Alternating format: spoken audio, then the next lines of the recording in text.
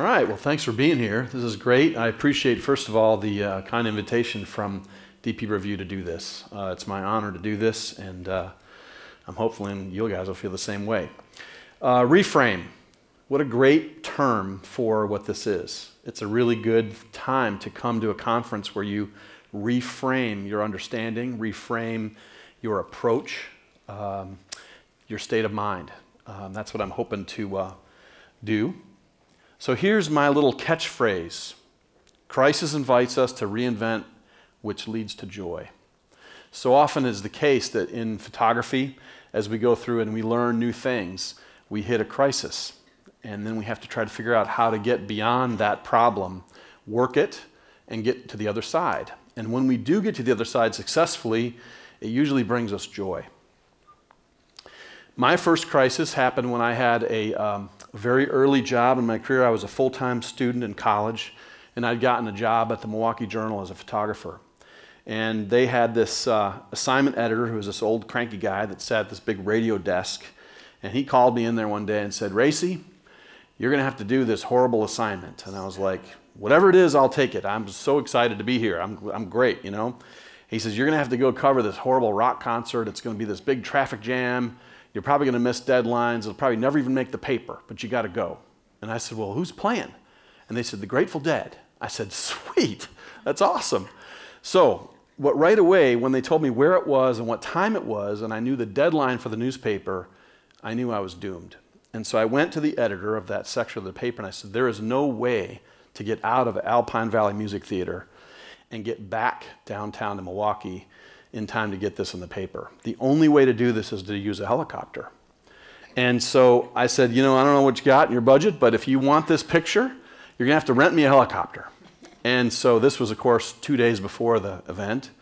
And so she said, "Well, why don't you find out what it costs?" And I called everybody, and there was only one possible thing. All of them were booked. And so basically what happened is this guy called me back from this rental place and said, "Well, here's the thing. We don't have any available, but we have one guy that's going there already. But we're trying to get a hold of him to ask if he'd be willing to let you come. But it's only one person. It's a 5-seat helicopter, you know. So if he'll be allowed you to do that, then you can go." And so I kind of was sweating bullets and thinking, well, I'd love to go to the show. I want to see the Grateful Dead. And so anyway, the day before, like 5 o'clock, the call comes, "Hey, the guy said it's all right." And I said, "Sweet." So I get my stuff, I drive to the airport the next day, and I wait, and I wait, and I wait. And the time that the time that we're supposed to take off has come and gone. And I'm thinking, this is never going to happen. Something's wrong. And it wasn't really my rental anyway. And so ultimately, finally, this big limousine pulls up. And who gets out but Jerry Garcia? No lie. And sometimes I lie, and I'll tell you when I do. But this is not a lie. So I am so excited because I'm going to meet Jerry Garcia. This is awesome. I'm so pumped. And so I get in there, and I get all strapped in, and I'm got my headphones on, and he looks at me and says, "You can call me Jerry." And I was like, wow, you know, this is awesome. And that's when I realized that the equipment that I had with me was perfect for what I thought I was going to do. I had a Nikon 400mm 2.8 lens, one body, and 4 rolls of film in my pocket. And Jerry was right here. And the pilot that brought us in, true story, the pilot that brought us in was a Vietnam veteran. And Jerry says, "Hey, man, you're in the Nam?" And the guy says, "Yeah." He's, "Can we take a look kind of close?" And the guy says, "Sure. Sure, Jerry." So he like gets us in, and we bank. And so now I'm looking at Jerry down here, and through the bubble window, I see the whole stage and all the people. And I can't make the picture.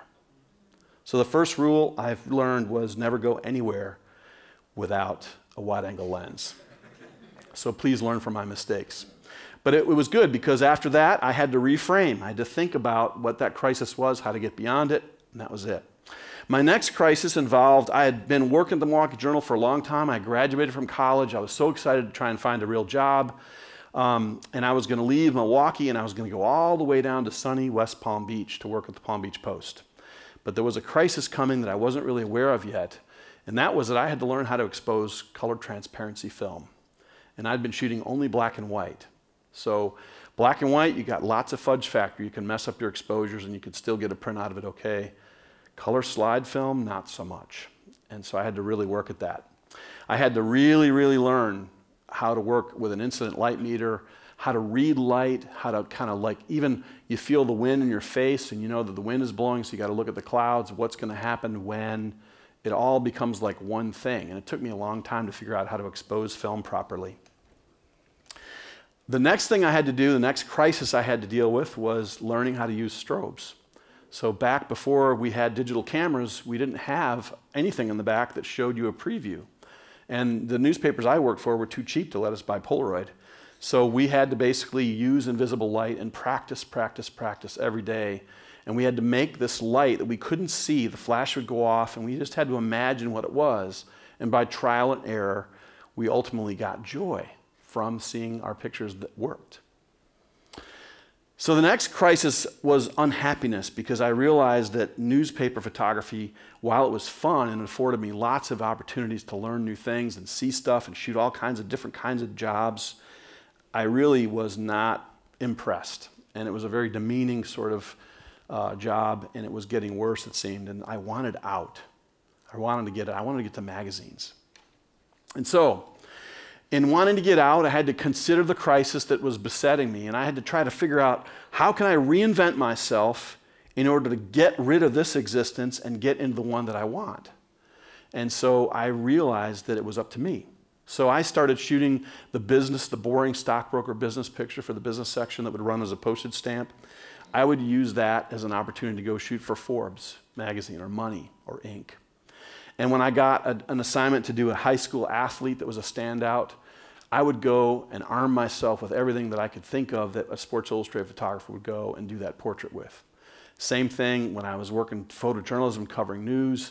I would think, all right, what would Time magazine run? What would they put on the cover? How would I get a double truck?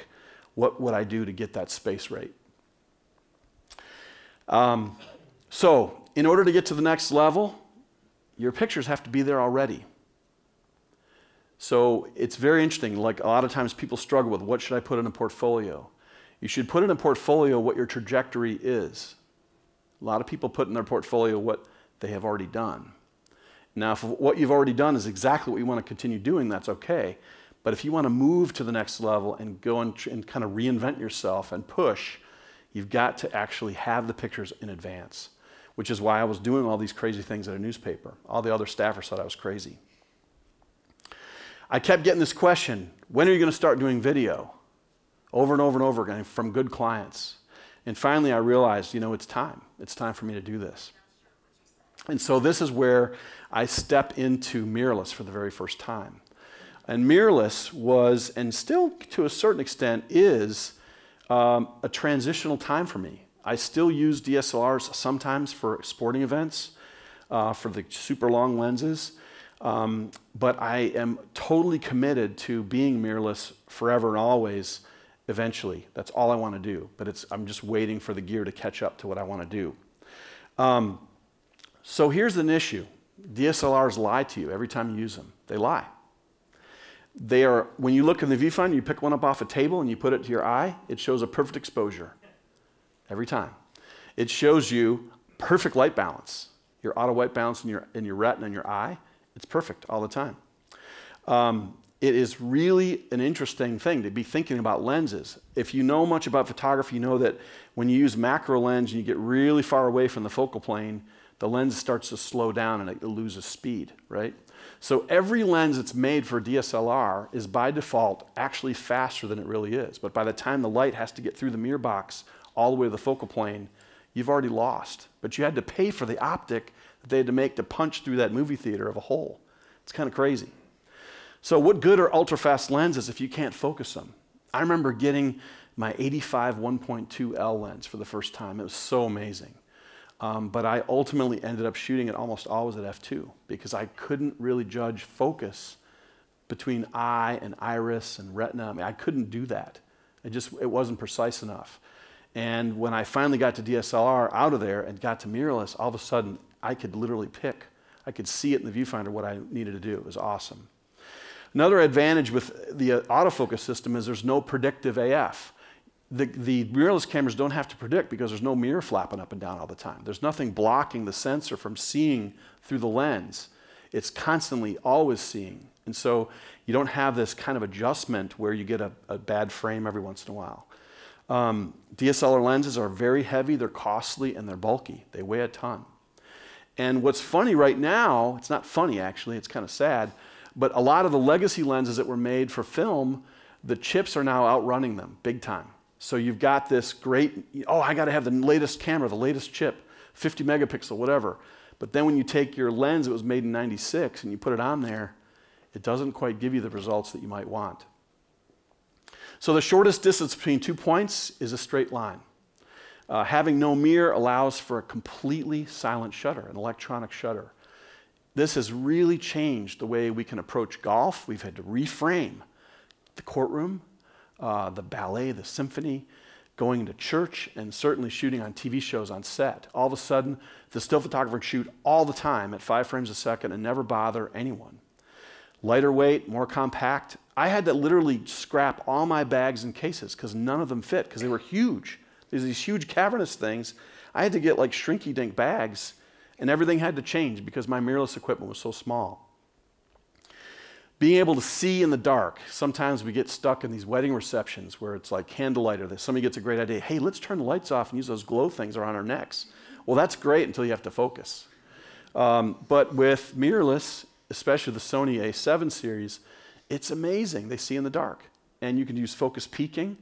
And you can know. I used to bracket focus, you know, with wedding receptions. You just kind of like that, and then figure, well, I got one in there somewhere. I know I did. But now I can shoot one frame and move on. And I also know if they blinked or not because I saw it already. So what you see is what you get. And chimping is a waste of time. Chimping is a sports term. I'm not sure if it's made it into the mainstream, but it's where you are looking at the back of the camera all the time. You don't need to do that. When you're looking what the chip sees all the time, 100% of the time, there's no need to look at it and preview it. I turn it off on all my cameras. It totally changes concert and event photography because you're always, the light's changing. It's blue now, it's red now, it's green now, it's yellow. Now the big crowd lights come on. You're able to keep up with these changing exposures no problem because you are seeing what the chip is seeing at all times. So I'm not overshooting like I used to do.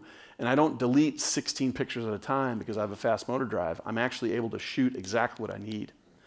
One of the big differences between DSLRs and the A7 series mirrorless cameras from Sony is the EVF is so awesome. And a lot of people they misjudge, they think they know what mirrorless is because they're looking at the back of the camera all the time, where there's 800,000 pixels instead of 2.4 or 2.8 million pixels in the EVF. So you got to try these things. They're really amazing. And last, one of the first lenses I bought when I got my A7, this might surprise you, I bought an Olympus 21mm f2. I had seen a photograph when I was in college that David Turnley shot with that lens, and it was so awesome, and I could not duplicate it. I finally tracked him down in Fort Wayne, Indiana on the phone. I talked to his mom, and then she gave me his number, and I was able to figure out who he was and stuff, and he told me what the lens was. Because Sony is an open mount system, any lens that you have had experience with in your life that you've loved, have a relationship with, we get emotional about these things. The 105-25 Nikon lens, a lot of people love that. I love the 100 f2. That's a great lens. All these lenses are possible to put on your Sony mirrorless camera, so it's really cool. Facial recognition actually works. Did you hear me? It's crazy, but it works. It works awesome. It works for stills. It works great for video.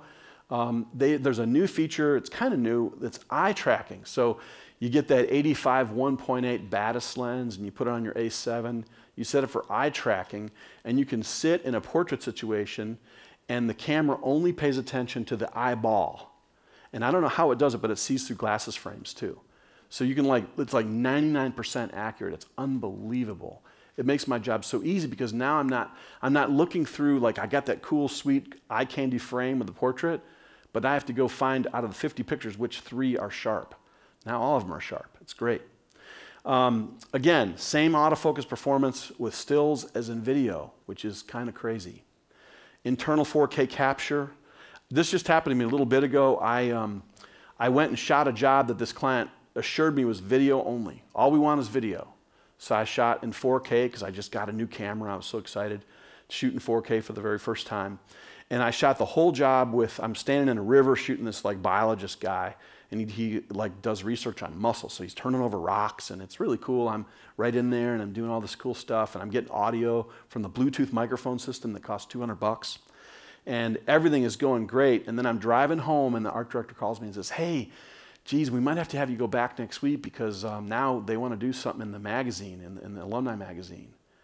And I said, well, let me just check on that. I went back home, went to my office, and pulled still video frame grabs from the video that I'd shot and was able to actually give the magazine more than they needed. The resolution was very high. If you're familiar with the old 1D Mark III Canon camera, it was a 10 megapixel professional camera. It was a $5,000 camera.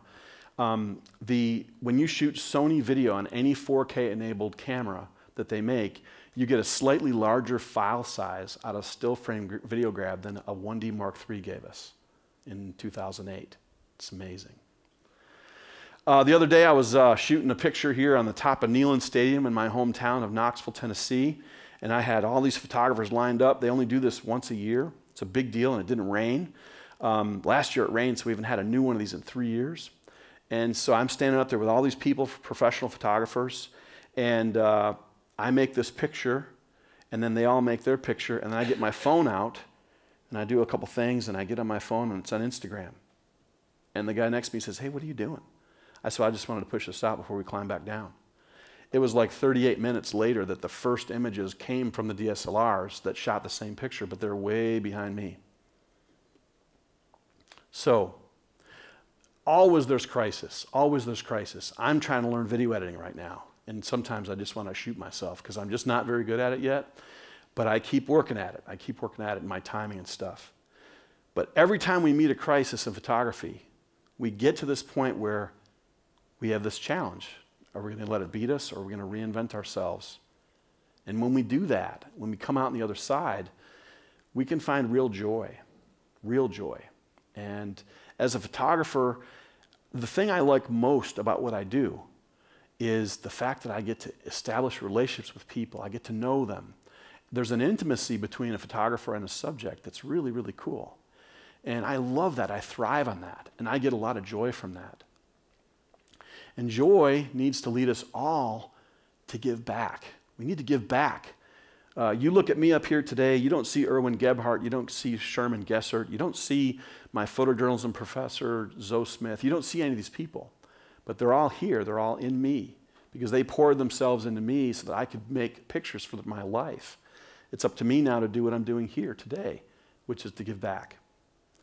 And giving back is how we say, thank you.